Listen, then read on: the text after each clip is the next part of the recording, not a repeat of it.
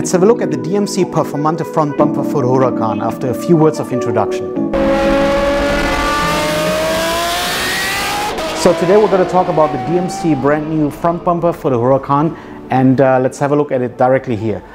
This product is 100% carbon fiber, forged carbon fiber, outside, inside, as well as the back. I hope we're going to have some photos that we can show you here later on. We're going to use exactly the same screw positions. You can use your old brackets so that the bumper fits flawlessly onto your original LP610, LP580. It even fits the Performante, but please talk to us. The Performante bumper has a different order number. We also supply the grills, so there's not much you have to do besides painting the bumper, of course. Now, when it comes to painting the bumper, there's going to be a couple of things that I would like to discuss with you today. I think that's a really awesome chance. When it comes to painting bumpers, I have learned it's not really a simple thing as just going straight forward and say, hey, let's paint the bumper. I would like to give you 3 examples in this video here today, because we're looking at a beautiful DMC carbon fiber front bumper. So I would probably say a lot of you are considering to keep that bumper exposed carbon fiber, which I totally support. Some of you, maybe most of you, are probably going to consider to at least partially paint it or fully paint it. Now, let's say my first idea is don't keep it completely exposed. Why is that? I've seen a lot of the DMC Huracans and Aventuros before who have been not painted at all. Of course, that's the most straightest, fastest installation for this process. You can do it, but then the edge is always like linear. My suggestion is, why not take a paintbrush and like partially paint the bumper where it goes on the edge towards the car. So let's say if you have a blue car, a Lamborghini blue Huracan, and then you take exactly the same factory color, which you can, by the way, you can find when you open the door. There's a little plaquette, a little sticker which tells you the car name and also the official car color code. So take the color, put it in the paintbrush, and then going from the edge of the bumper towards the front, you kind of really give this effect that the blue from the car suddenly flows flawlessly into the carbon bumper, and then you take some rougher edges or make it look like clouds or water, but basically you get the idea to make it look that it flows into the carbon. I think this is going to look much better than just putting it on the car and have a straight linear edge. But let me know in the comments what you prefer, or if you have done something similar like that.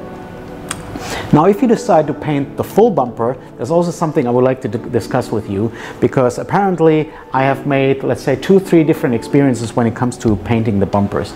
Now, besides, I already told you, you have to find out your original color code of the car, which you can find at the side when you open the door. Some cars have a different place, obviously, but you still have to mix this color. Nowadays, it's very unlikely that you can buy exactly this color. In the old time, maybe there was probably like 10 colors. Nowadays, there's a near endless array of different colors. So most paint shops have to mix that color for you.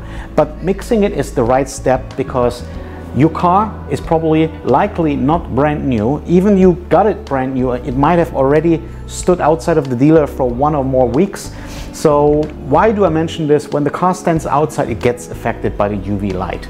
Some more, some less. Sometimes it's the coat, sometimes it's even the color. There's certain weather conditions that you have to consider. So even if you have a certain, let's say, X1 Lamborghini Huracan blue, after a few weeks, that blue is not going to look the same as original anymore. So you want to make sure that your paint shop mixes the color so that it matches the UV conditions.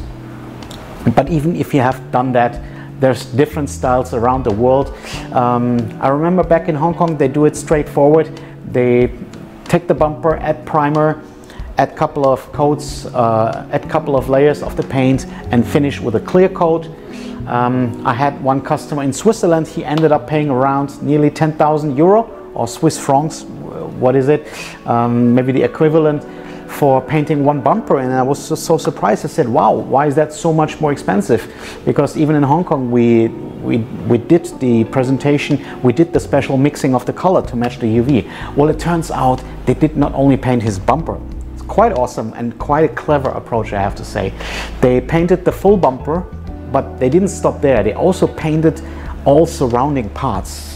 For example, I remember that case of the Aventador. They also painted the front hood partially and the fenders partially. Now, why did they do this? Consider what I mentioned before. Remember I said paint a flow of the blue into the carbon. They basically took an opposite approach.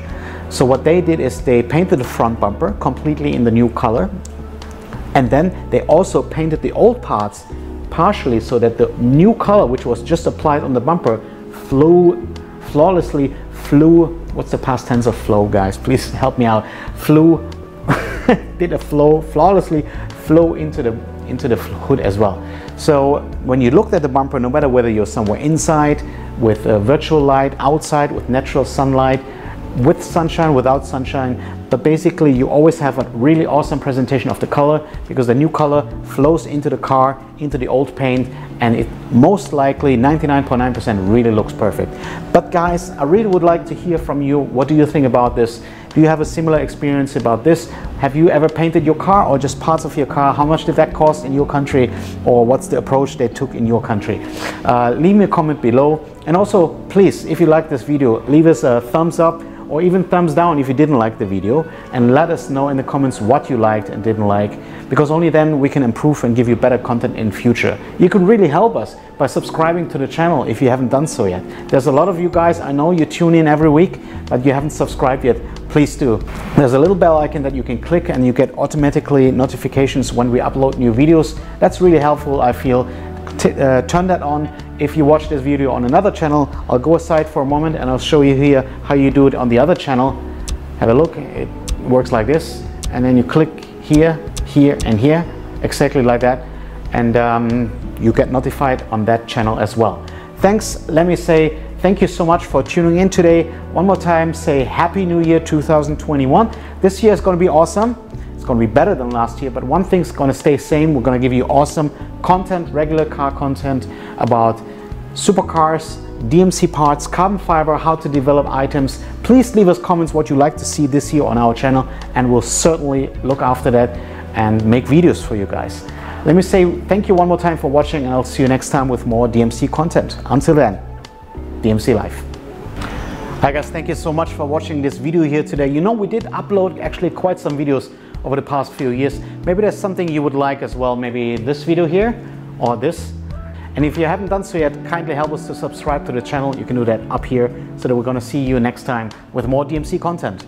Let me say thank you so much for watching one more time. Until next time, bye for now.